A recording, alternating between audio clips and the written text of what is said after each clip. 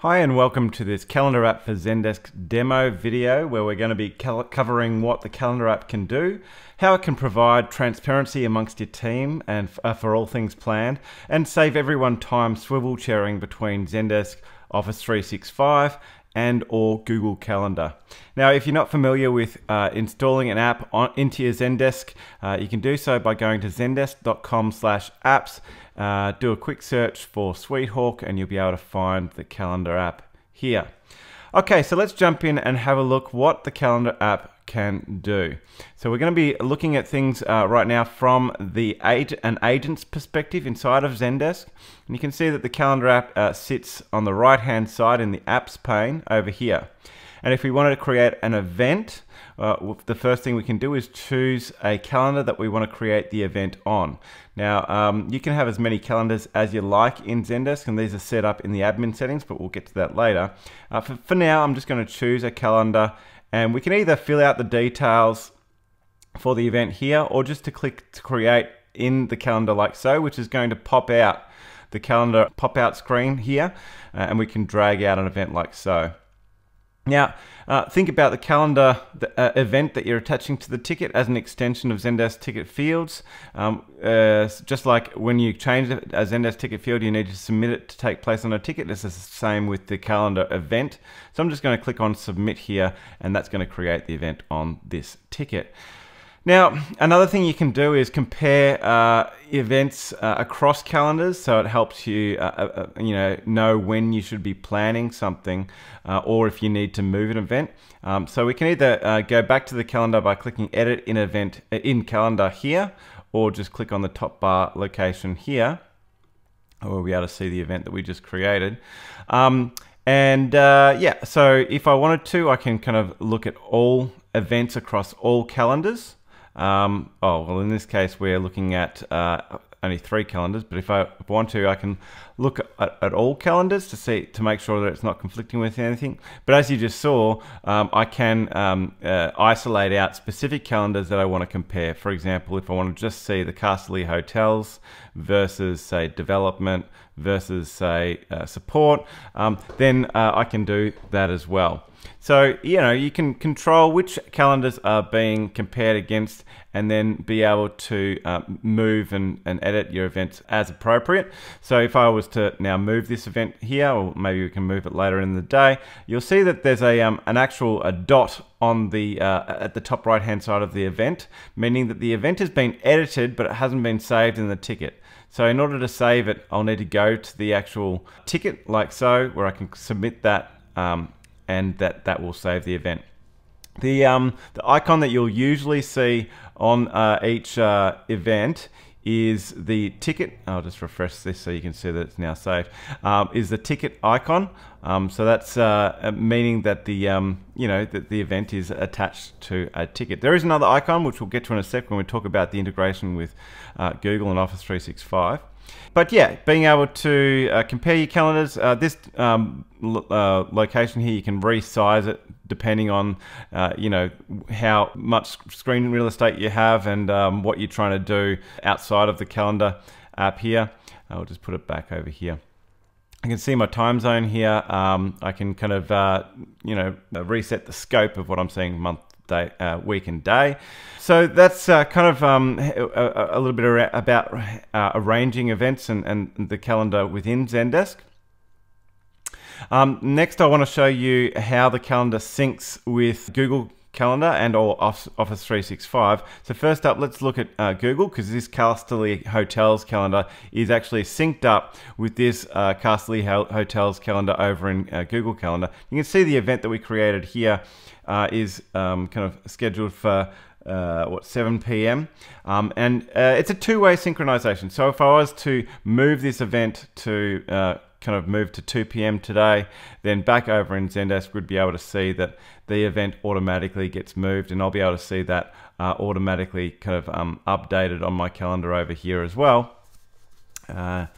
so So yeah, so syncing. So there's a third way that the calendar syncs. It's not just two-way when you create an event or move it in Zendesk. It kind of updates in Google, vice versa. If you move it over there, it updates in Zendesk. But what happens if you create an event externally in Google Calendar? Well, it appears differently in Zendesk. You'll be able to see it doesn't have the ticket icon at the top right-hand side here. It's got a little cloud icon. So events that have been pulled in, that have been created externally, they're here as an FYI or for transparency, so that you know you shouldn't be scheduling something over the top of them. However, you can't move them around. They're just there visually so you know what else is happening in the scheme of things. Okay, so another thing you can do, if you are linked to, if you have your calendar linked to Google or Office 365, you'll see that when you create the event, about 20 seconds after you create the event and the event does the handshake with Google, you'll see this button appear to be able to invite attendees. So what that does is it, if I was to click this, for example, it will allow you to add anybody that you want to be invited to the event. Now, it's not going to be invited to the event through Zendesk. It's actually going to invite the attendees through Google Calendar. So if I click in this box here, anybody that's currently on this ticket will be listed. So I can, say for example, invite the requester or invite Harriet Bergman, who's a follower on this ticket. I can do that, but I can also just type out an email address if I wanted to, like so. And then when I'm happy, I can just send those invites out. Now, like I said, it's not sent out of Zendesk. It is sent out through the external calendar. So if we go over to Google Calendar and see here, we can click into the event and we can see that now two guests or two invitees are listed on the thing. And you can see that it's appearing on Harriet's calendar over here, to which she'll need to accept. Okay, so let's talk about how to create a calendar in Zendesk. So you've got lots of calendars here, but one thing you want to be able to do is to add more. So you can do this by clicking into the calendar admin section here. And the first screen is your listed out calendars. So I can click on to create a new calendar, like so, and we'll call this one the finance calendar. We can set a color for our calendar. We'll make it cyan. And then we've got granular access that we can control. So I can say everyone in the business has access to write, or I could say, only finance has access to edit and create events on the finance calendar, while everybody else can see events on the finance calendar. Or I can be very specific and set multiple groups or roles, for example, or even down to the individual. If I want to allow specific people to be able to see, to have access to write and edit to a calendar, I can do that as well. So after I've created a calendar, when I go to create an event on a ticket, I'll be able to see that calendar is now one of the options, finance, over here. And then the next step is if I wanted to integrate this calendar that I've just created with, Google or Office 365, I can do that. Now I've already shown you the integration with Google Calendar.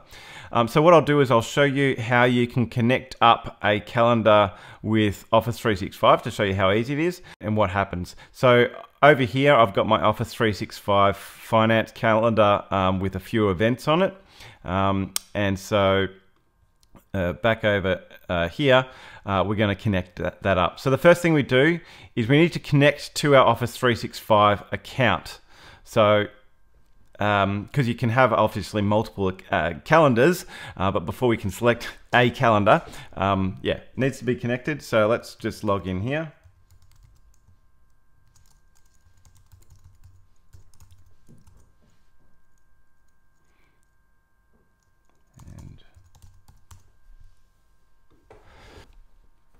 And then we'll just need to click the yes button. And then, yeah, it's going to sync up, and now we've got it linked to Office 365. Notice that now that I've linked it to Office 365, we have a new icon next to every calendar that gives us the option of syncing up a calendar. And so for finance, for example, we'll be able to say, okay, well, these are the calendars that are in my Office 365. I want to link it to finance, no problems. We'll select that. And now it is linked up. So coming back over to this ticket, if I was to, well, let's just go and check the finance calendar over here. We'll be able to see that those 3 events that I've got existing in my Office 365 calendar have already been pulled in, so that if I was to plan this event for that calendar, then I can do so with those events in mind, like so. Okay, now the next thing you can do is not only can you create calendars for different departments, as you've seen I've done here, and sync it up to you know, different accounts to pull in information, but you can have all of your agents syncing up their own personal calendars into Zendesk as well. So you know, from a personal perspective, as an agent, I don't need to swivel chair between Zendesk and Google to know when I should be booking something in with a customer that I'm talking to. So let's switch over to a personal view here. So here we're logged in as Jeff Citizen, who's an agent in Zendesk. And he's going to want to book in an event with Jane. And here's his calendar. So he's got a few things going on in his calendar. So, you know, rather than having to make sure that he's kind of clicking over here, he could essentially just add his own calendar. Now this is an option. You don't have to make it so, you can make it so that personal calendars is turned off and you don't have to have your agents connecting. But if you do have it switched on, when an agent goes to create an event, at the bottom here, they'll be able to click add/edit their own calendars, like so. And then Jeff here will be able to connect his own Google Calendar up, which we'll do. So Jeff, or click to allow. And so now he's got his own calendar connected. Now he'll just need to select the calendar that he wants to pop in. So he's going to choose his personal calendar.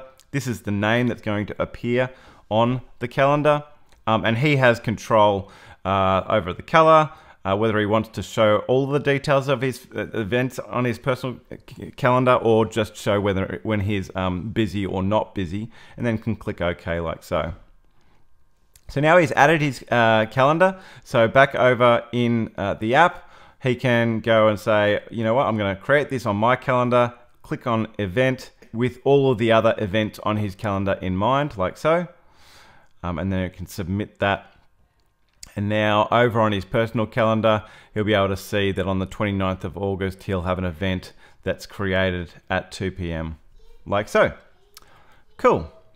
Okay, so around kind of depth of integration, the calendar app is, you know, it is integrated with other platforms, but it is also integrated nicely with Zendesk. For example, if Jeff here wanted to communicate that he's created an event with his customer, of course he can invite them using this invite button, but he can also use a Zendesk macro to pull the details of the ticket.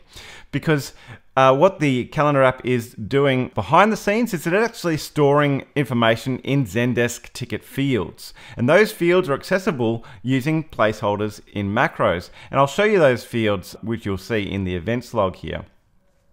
So calendar event link, calendar event name, date, time, time zone, duration, all of those things. So those are all accessible when you're creating your macro. So over here, if I was to add this macro here, we can see that these details here are being pulled in as part of that update.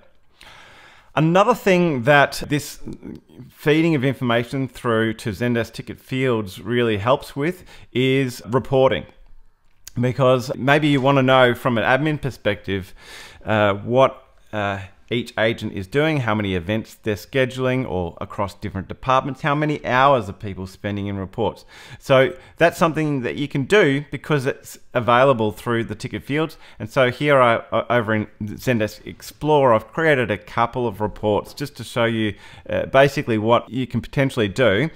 This report here is just breaking down the number of hours that each agent has scheduled events over the last few months. This is another report here that I've created where I'm breaking down the number of tickets containing events broken down by group.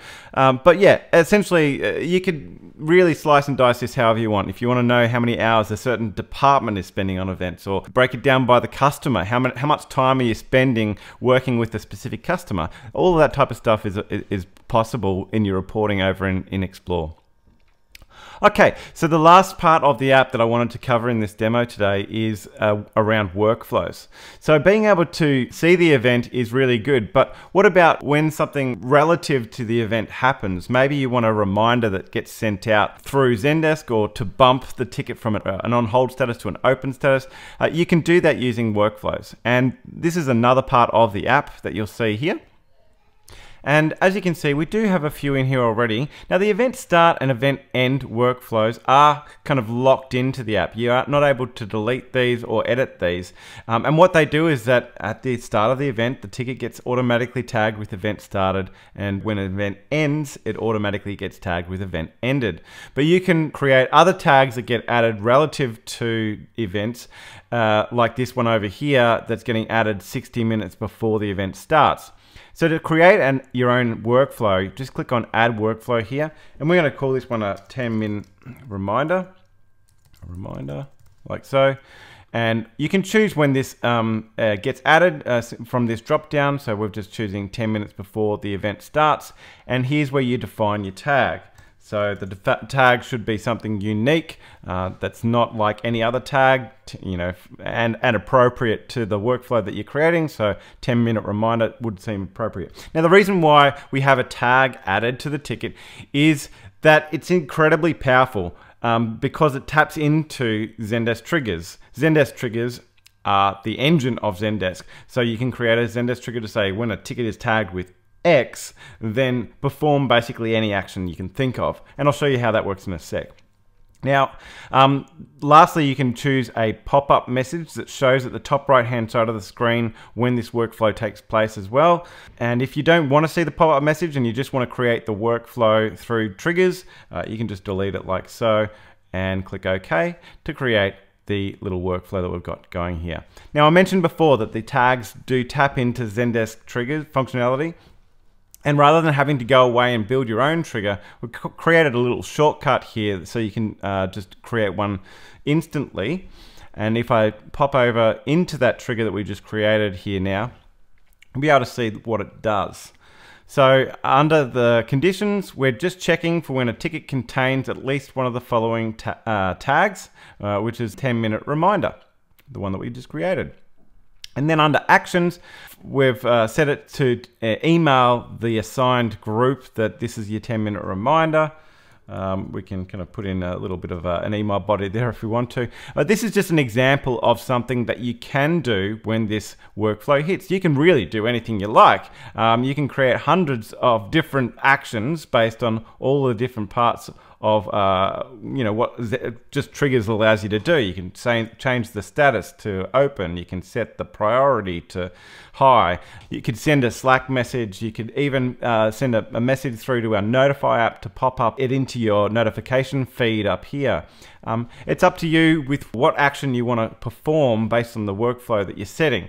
But yeah, that's essentially what the workflows part of the app does. It taps into triggers. If you're not familiar with triggers, you should definitely look into triggers. They are the engine of Zendesk and extremely useful for many types of things that you're going to be wanting to set up. But yeah, that's workflows. So that pretty much covers everything that I wanted to talk about in today's demonstration.